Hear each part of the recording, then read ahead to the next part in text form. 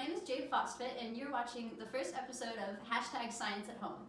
So I'm a chemist at UC Berkeley, but right now I'm stuck at home. But I still want to be able to do experiments and learn about science. So I'm putting together some science demonstrations that you can do in your kitchen. And so we can't do chemistry in the lab. We usually like to wear our lab coats in the lab, but since we're in the kitchen, I thought we could wear aprons. So if you want to do some science, grab a parent and an apron, and let's get started. So I mentioned that I'm a chemist at UC Berkeley, and you might be wondering, what is chemistry? So chemistry is the study of matter, and matter is everything around us. So matter can be a liquid, like this vinegar, or a solid, like this table, or a gas, like the air all around us. And chemistry is mixing together types of matter, like mixing together two solids, and making something new, making a new form of matter, like a gas. So if I mix together a purple solid and a clear liquid and I make purple smoke, that's definitely chemistry. So color changes, temperature changes, bubbles, these are all signs that a chemical reaction is happening. So many of you have probably already done some chemistry. If you've baked a cake in your kitchen before, that's definitely chemistry.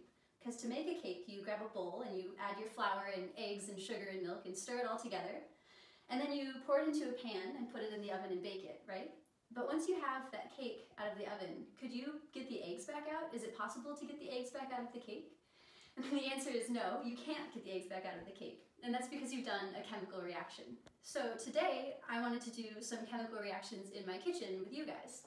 So the most classic chemical reaction to do in the kitchen is vinegar and baking soda. So baking soda is a base, and vinegar is an acid, and when you mix them together, they react to form carbon dioxide, which is a gas, which is actually the gas that plants need to live. But I thought we could make this experiment a little bit more exciting by trying to see how we could make the biggest possible reaction in the kitchen. So I'm going to hunt around my kitchen for every single source of base that I can find, and every single source of acid, and then I'll mix them together, and we'll see which one makes the most bubbles. And then we'll do a fun activity at the end. So right now, I'm going to look around my kitchen and gather supplies. And then I will come back with a list for you guys, and you can gather supplies too.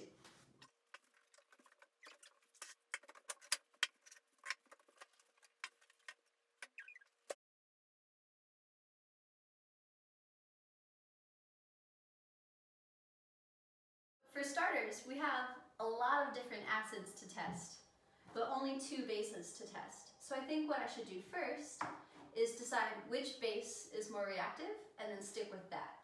So I'm going to pick an acid. Let's do the apple cider vinegar.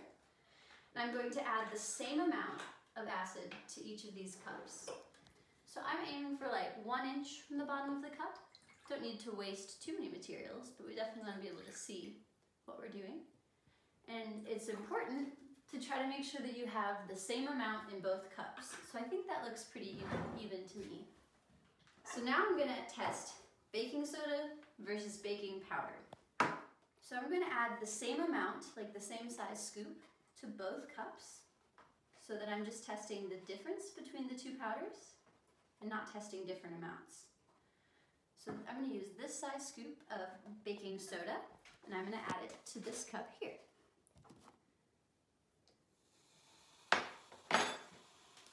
Alright, so I'm going to mark how high on the glass the bubbles got as sort of a rough estimate of reactivity.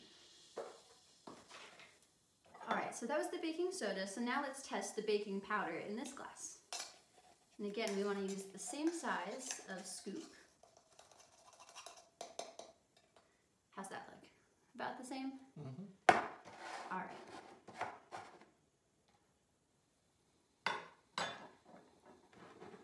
So that one seems not nearly as reactive. So I'm going to mark on the glass how high the bubbles got.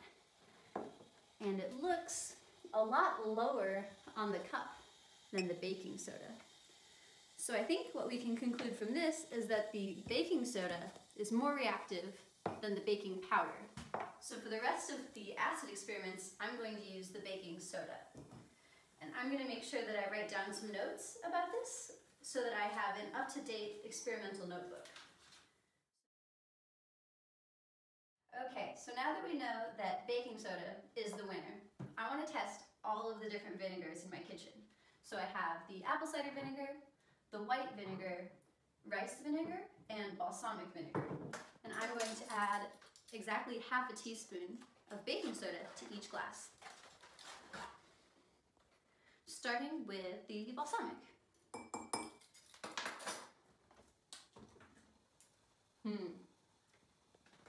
Not super reactive, so I'm going to mark how high on the glass the bubbles went and try the rice vinegar. Okay, here we go. This one seems to be more reactive than the balsamic. The bubbles seem to be getting a little bit higher. Oh, definitely, they're still going. I made my mark too early. Very cool. That's a good one. It's still bubbling. It looks like the balsamic is actually going up higher too. These ones seem like they react maybe more slowly. Interesting. All right. But it looks like the rice vinegar is still higher than the balsamic. So now let's test the white vinegar.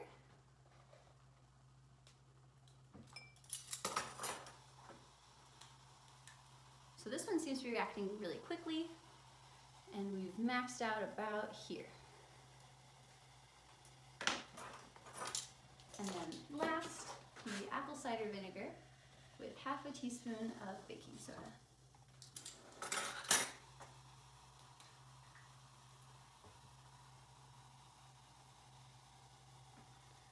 Okay, so let's compare.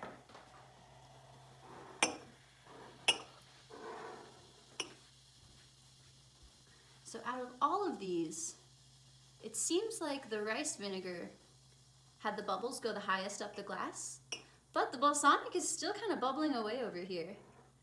It got pretty close to the same height as the rice vinegar, but I think I'm gonna have to go ahead and say that the rice vinegar was the most reactive, especially because it reacted so quickly.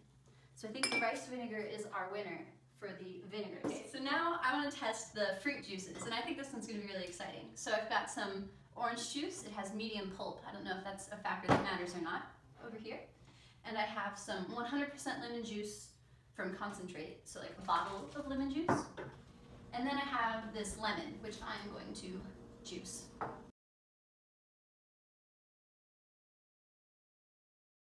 Now we're going to add the same amount of the baking soda. So we're doing a half teaspoon. Okay, let's try the orange juice first. Oh, wow. That was very anticlimactic. The orange juice seems to barely react. So now we're going to compare the orange juice to the two different kinds of lemon juice. Let's try the lemon juice from the bottle first.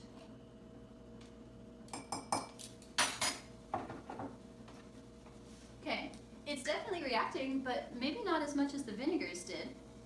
Wait to mark it until...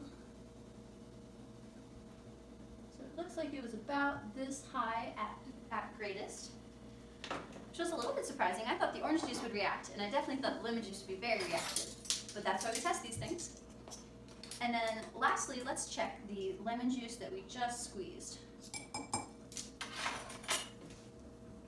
It seems maybe slightly more reactive than the bottled lemon juice. Seems to be... It's pretty good. That one was definitely more reactive than this one. So of the three of these, the fresh lemon juice was more reactive. But I think our rice vinegar from the previous experiment was better. All right, and so for the very last test, I wanted to do the balsamic vinaigrette and the sriracha, which might react. You never know. So we've got approximately the same volume, a little bit more sriracha. And it smells very spicy. Let's try the vinaigrette. Nothing. I'm going to stir it around a little bit. Oh, we've got some bubbles forming now. But not very much.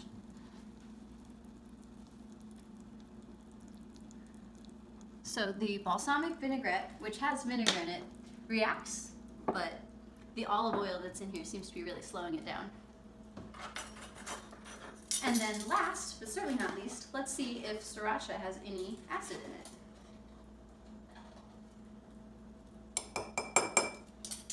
So nothing's happening. I'm gonna try to stir it in. Oh, it's starting to bubble. Cool. So it looks like sriracha does have some acid in it of some sort. It's very, very slowly bubbling up the glass. So we're about this high? Interesting. I was not expecting that. What's in sriracha?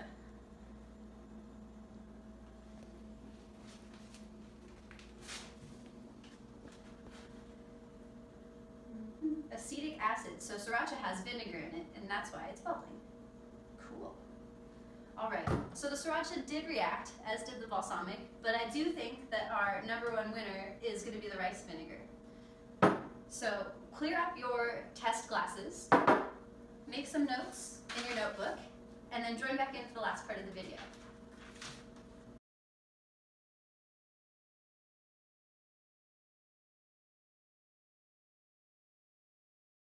Now that we've figured out that rice vinegar plus baking soda is the best combination that I have in my kitchen, maybe what you have in your kitchen is different, we can do the best part of this experiment. So I told you earlier that vinegar plus baking soda reacts to make a gas, and that gas is carbon dioxide, which makes my plants very happy.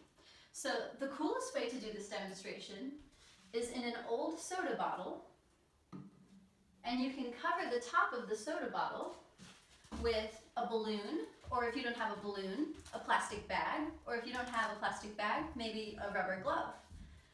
And what we're going to try to do is trap the gas that's being formed to blow up our bag, or our glove, or our balloon. So in just a moment, pause the video and try to find a soda bottle, a bag, a glove, or a balloon, and some rubber bands. All right. Once you've found your supplies, you're going to take your plastic bottle and, with your parents' help, pour some of your best acid into the bottle. So I'm going to fill it up maybe about to where the bottom of the label used to be. So I filled it up with vinegar just to here. And now you're going to take your glove, or your plastic bag, or your balloon if you have one, and you're going to add half a teaspoon of baking soda to the glove. So scoop it into your glove, or balloon, or plastic bag, shake it down to the bottom, and you can kind of feel where it ends up. So I'm feeling, and it feels like this finger is like a little sandbag. It's got all the baking soda in it, so that's kind of cool. And I'm going to put the glove on top of the opening. And kind of like putting your hair in a ponytail, I'm going to put the rubber band around the top of the glove so that none of the gas that I make when I do the reaction can escape. And it's a little bit tricky because you don't want to dump your baking soda into the vinegar until you have your glove all the way secured. So you might need some help with this part. And I'm going to do one more so that it's really secure.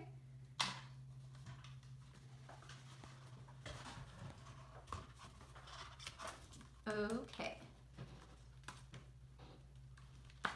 So now what we have is the glove covering the opening to the bottle, and it's rubber banded in place pretty tight, so when I pull on it, it's not coming off. And I still have baking soda down here in this finger and vinegar in the bottle. So now you're ready to do the last part of the experiment. You're going to take the glove and lift it up so that the baking soda falls down into the vinegar, and hold the rubber band and watch what happens. Here we go.